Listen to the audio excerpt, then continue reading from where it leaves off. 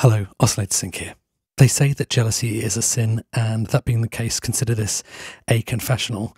There is a way that I see people perform with Electron boxes that makes me very, very jealous because I just can't pull it off myself.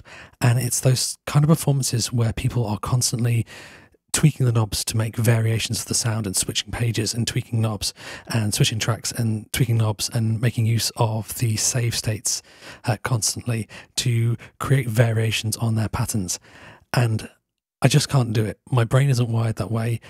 I take too long to make choices, and when I do make those wild changes, I end up messing up the pattern or not saving the state or reloading the state when I meant to carry on, or saving the wrong state and recording over my sort of baseline state. It's a mess. I can't do it, and I'm incredibly jealous of people who can. But if I may, just for a moment, try to justify my ineptitude, from my perspective, there is kind of a shortcoming from working that way. That's introduced by the way that the user interface works on the Electrons. And this is not a slight on the Electron boxes. They are absolute bay as far as I'm concerned. But if you're constantly tweaking these controls, you do have to constantly move between pages, and sometimes you're going to need to double tap to get to the right page you want. And it means that you can't do things like darken a sound in the filter page while simultaneously increasing the reverb send, or coming into the syn page here on the Syntakt and reducing the decay while simultaneously introducing more delay while simultaneously cutting the bottom end with the bass width filter. It's kind of one page at a time, and two knobs at most, four if you're particularly adept, I guess. And that's somewhat limiting. What we really need, what I really need, is a macro control to control multiple parameters all at once. And guess what? It's already included. The techniques that I'm going to show in this video work in exactly the same way on the Syntakt and on the Digitone. They don't work on the Digitakt. The functionality just isn't in there currently. And I say currently because, fingers crossed, Electron have been adding lots of features to the small box Electrons over the last number of years. And in particular, they've been cross-porting features between them. So this isn't like adding a new sound engine to the Digitakt or anything. So fingers crossed this might be something that makes its way to the Digitakt at some point. But for now, we're just talking about the Syntakt and the Digitone. In terms of the way that the features actually operate on those two, they operate in exactly the same way, but the way that you get to them is slightly different. So on the Digitone, the way that you'll access the menu that we're after here, the easiest way to do it would just be hold Func and hit Trig, which will take you to the setup menu. Or you can go into the settings, into sounds, and then into setup from there. For the Syntakt, what we're going to want to do is hold down Func and hit what was the kind of sound setup menu, now is the song mode settings. So Func and hit sound there. It'll take us into this menu, and then we want to go into setup. So what we're looking for in this menu are pitch bend, velocity mod, modulation wheel, breath controller, and aftertouch. Each of these 5 entries here allow us to create a macro control over 4 different parameters in different directions with different amounts.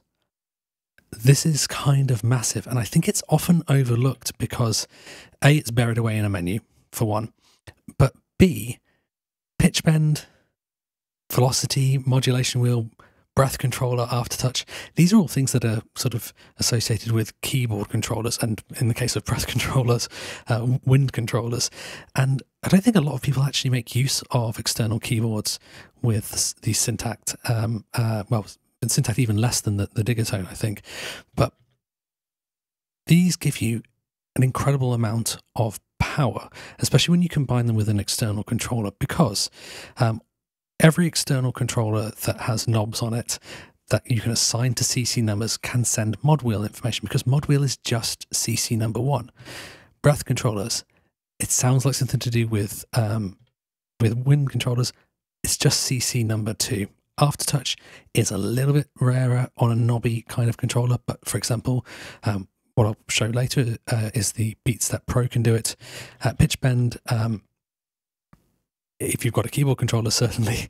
A velocity mod, probably not as applicable to the macro side of things, but we shouldn't forget that we do have velocity recorded inside the sequencer, and you can have control over 4 different parameters based on the velocity as well, which when it comes to programming stuff can be a real lifesaver.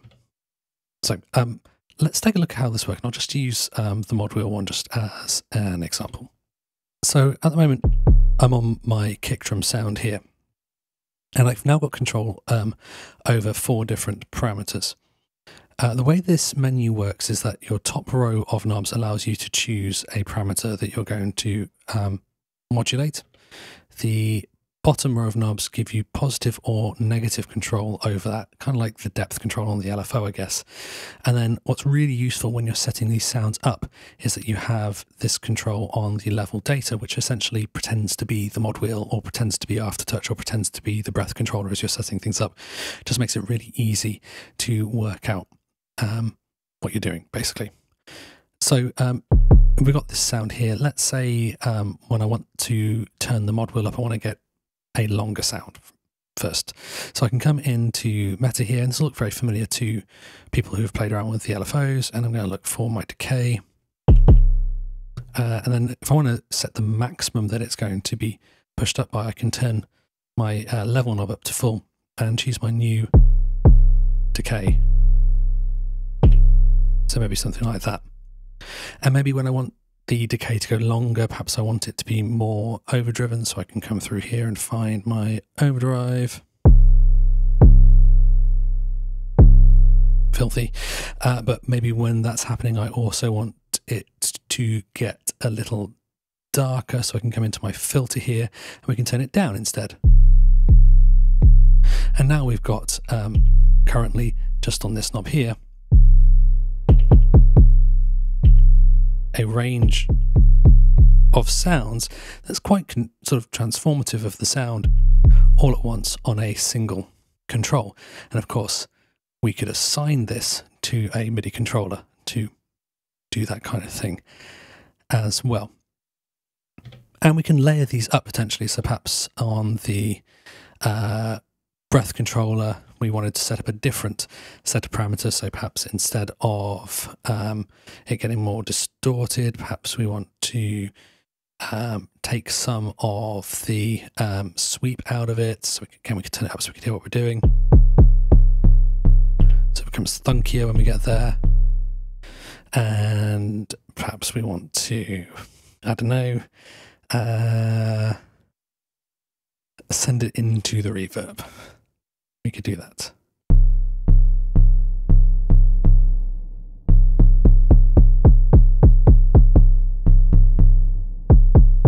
And those two things could be happening at once. So if we had a controller that could send mod and breath control, and spoiler alert, we do, we could be combining those two different sounds as well.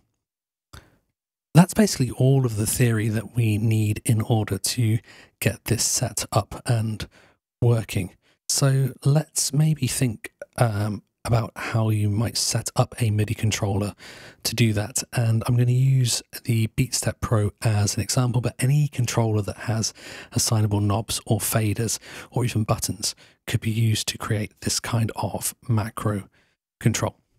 Right, we're back with old faithful BeapStep Pro here. This is the controller that I'm using, but any controller which can send out MIDI CC and various other messages with knobs or faders, so something like the original BeapStep or the SQ64 from Korg, one of the fader foxes. You know, there's lots of them out there. Anything where you can configure what you are sending on the knobs is going to work really great in this environment. The way I have the BeapStep Pro set up in this case is that my first row of knobs are set to act as mod wheels. And remember, mod wheel is just CC number 1 on channels 1, 2, 3, 4, 5, 6, 7, and 8. The next row of knobs I have set up to send aftertouch information actually, which is not as common maybe as the CC numbers, but the BeapStep Pro can do it. So great. To channels 1, 2, 3, 4, 5, 6, 7, and 8. These buttons don't do anything, or they maybe do, but I haven't set them up to do anything specific. These buttons are set up to be toggles where when it's on, it sends breath control, which is just MIDI CC 2 at its maximum value, which is 127, and when you turn it off, it sends it as 0. So what that allows me to do in the context of the Syntakt is basically have two states that I can kind of toggle between within the patch. And this is going to be potentially for each sound. And then I've just got this one to send out some sounds, basically. They just send out note numbers. So, in terms of how things are set up on the Syntakt, what you want to look at is how your MIDI channels are assigned to the tracks. And for that, you want to come into your setup menu and go to MIDI config and into channels. And here you'll have the list of your channels. Obviously on the Digitone you only have 4, but here we have 12. And this tells you which channel each of the tracks is going to receive MIDI on. And by default, and that's the way it's set up here, it's just going to be track 1 getting channel 1, track 2 getting channel 2, and so on. It is worth bearing in mind, of course, you can assign these to whatever you want, and you can, in fact, assign 2 channels, 2 tracks to a single channel, I should say. So if you wanted to have a setup where you have similar sorts of things happening on the controls for 2 different sounds at once, you can do that. Or maybe a more creative way of thinking about that even then is having it so that you have 2 channels which kind of cross over, so that when you turn up one knob, one channel gets brighter, the other one gets darker, or gets louder and quieter, or one gets shorter and longer. You know, there are lots of ways that you can think about it depending on what you're trying to achieve. For simplicity's sake, I'm just going to have my digital tracks here on the Syntakt just receiving the channel number that they are labelled with, just to make life a little bit easier. Right, MIDI out of the BeapStep Pro to MIDI in on the Syntakt. And if we start the pattern, because we've already got 2 of those things set up, I should be able to turn the mod wheel knob and get the boomier sound.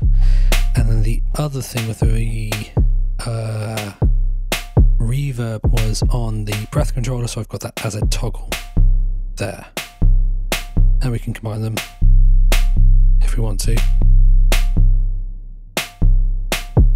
And if I wanted a final one there on this row, maybe something which thins things out might be nice. So I can come into the sound here, into setup, make sure we're on the right track.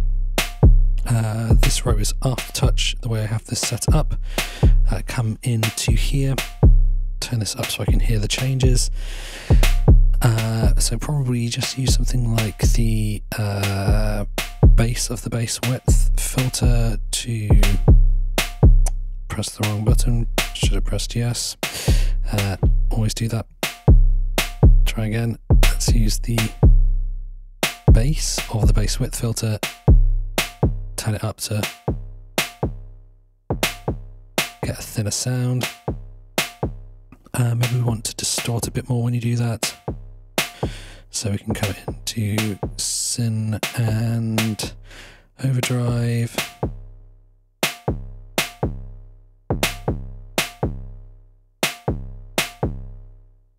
And maybe just take a little bit of the decay off. Syn and decay, turn that one down.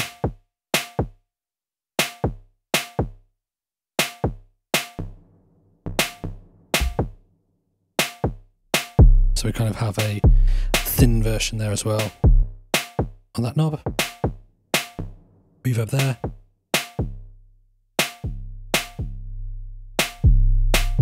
And we can combine them in different amounts.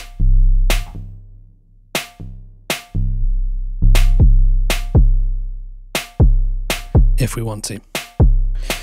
So let's take a look at that snare for a second. So one thing I think would be really cool for this kind of sound is to have a setting where you could do kind of the dub thing where you send it to the delay just for one hit, and we could toggle it with this. I think that'd be pretty cool. So let's do that. So we're on my snare. This is breath control. So come into breath controller, turn it up so we can hear it. My meta here is going to be my amp delay send.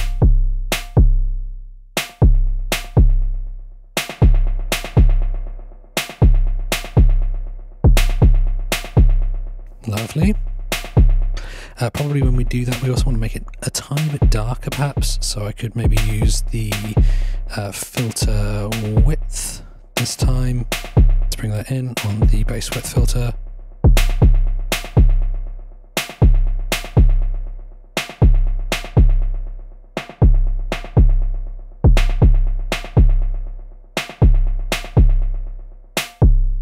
So now I can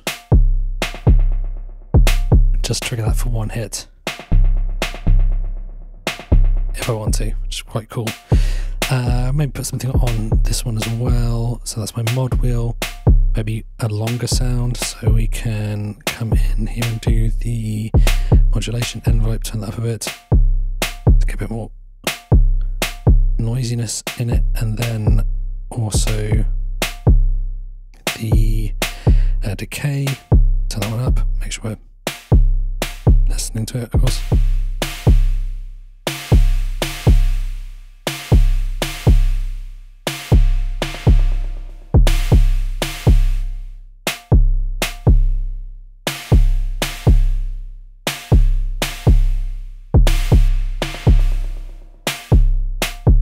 So we have those controls there.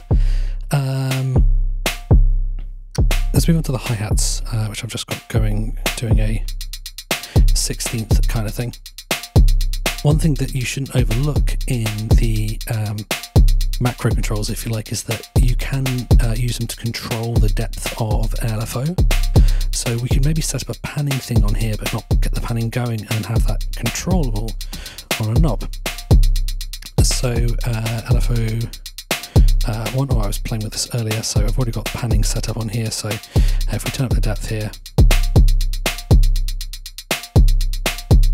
yeah, we've got a nice bit of panning going on there, but we don't want to be turning it up on here, we want to be turning it up on here instead. So go to sound and setup, mod wheel, set this as the LFO1 depth, turn it up so I can hear it, get the maximum amount. It's probably just about as much as we want.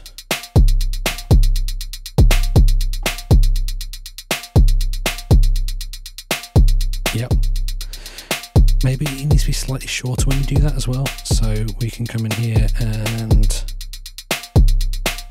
choose decay and turn that down a bit.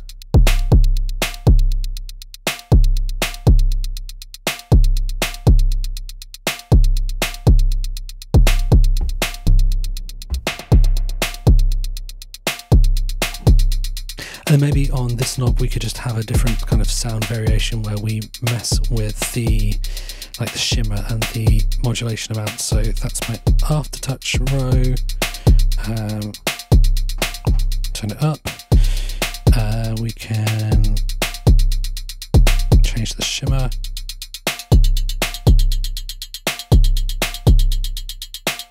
High pitch kind of thing. Have a look at the radio amount. Have a look at the modulation envelope.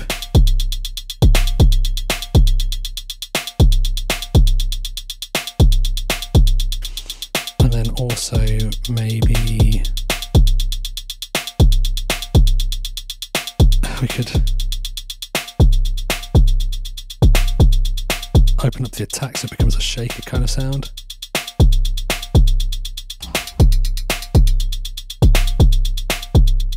Have the shaker moving around, convert it back into a hi-hat. temperature a little bit so it's not too shaker, it's just a different sound. You know, quite a lot of control over stuff.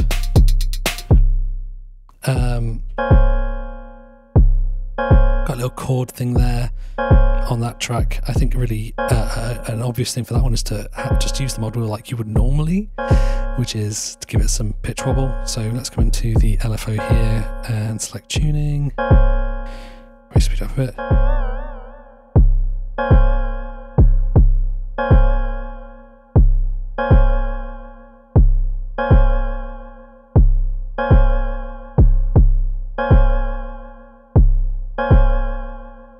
Something like that.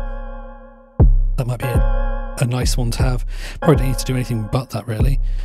So we can come into our sound for this track, go into mod wheel. That's LFO1 depth. Turn up so we can hear it. Oops.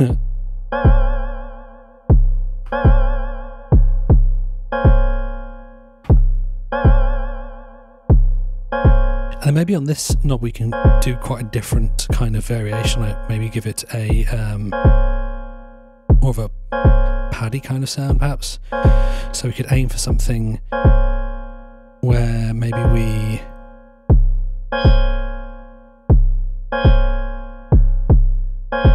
give it kind of that kind of feel. So I've not got any envelope amount on it at the moment, so I can probably just set this as what I wanted.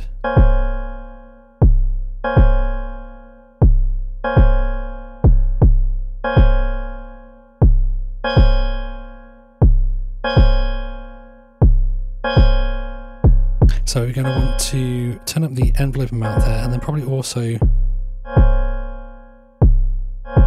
turn up the attack on the amp at the same time. And you can do that with knobs normally because it's on two different pages. So on the aftertouch, what are we going to do? So we'll go into the filter and just darken it a bit to begin with.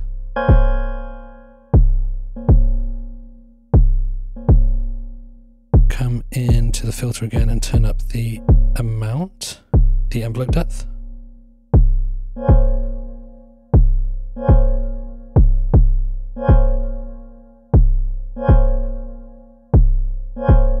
Cool. Maybe give it a bit more resonance on the filter.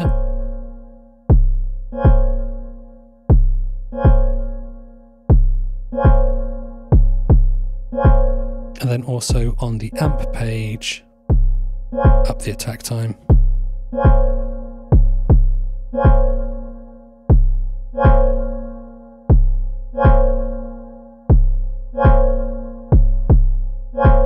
Cool. Then we now have a couple of different variations along the way here.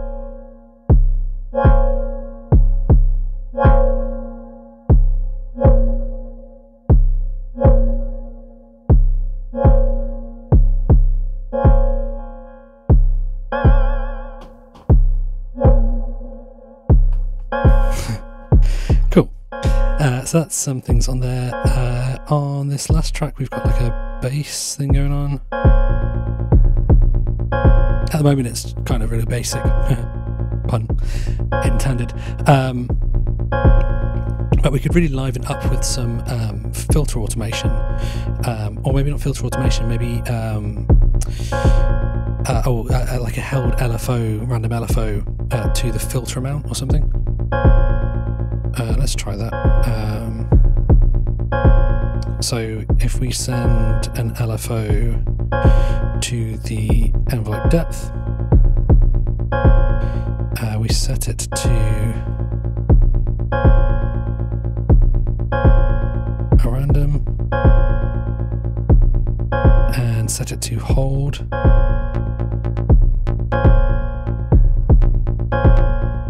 Immediately a lot more interesting.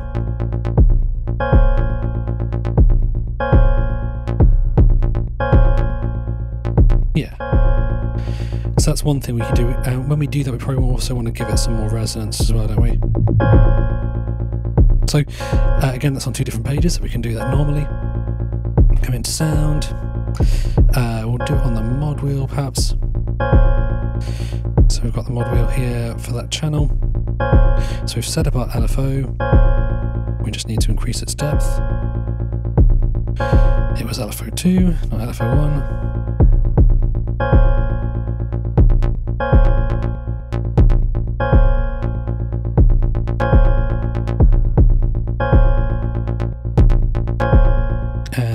Also the resonance. Where's the resonance? There it is.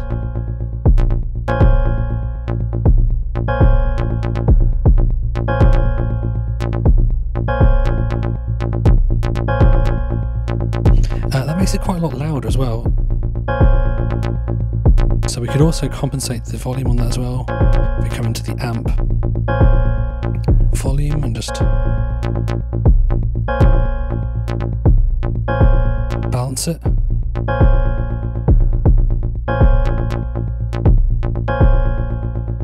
And let's just try a bit of overdrive as well.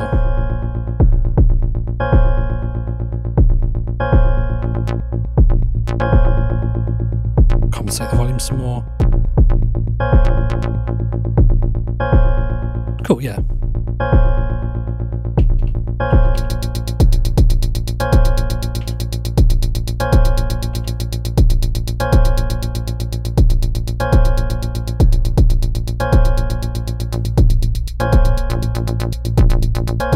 And again, we could set up like a variation of it on my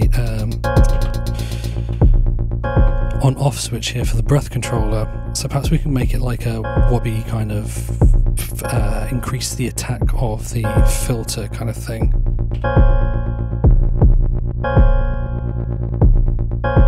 That kind of thing, and throw it into the delay or the reverb. Try something like that anyway. So setup menu, breath controller. It's going to be on there. And filter attack time.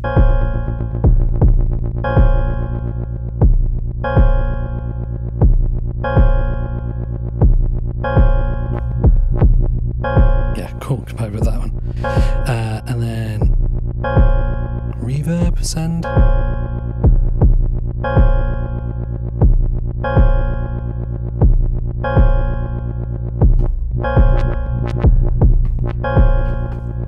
Or delay.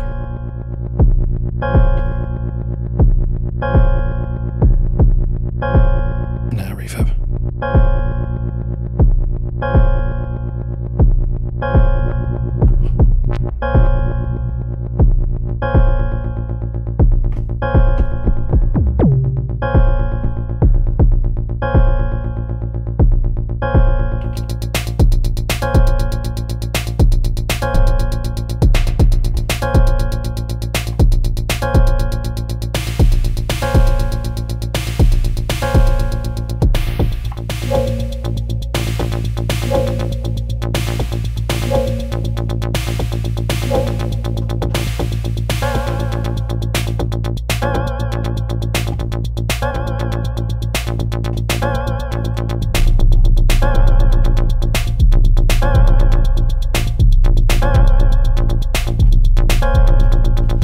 Although it's not the most inspired pattern ever, it does give us a bunch of controls over these sounds.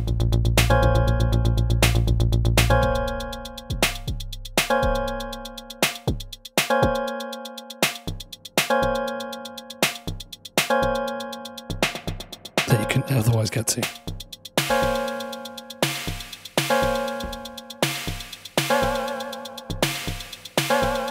And that's how you can set up macro controls on the Syntakt and Digitone.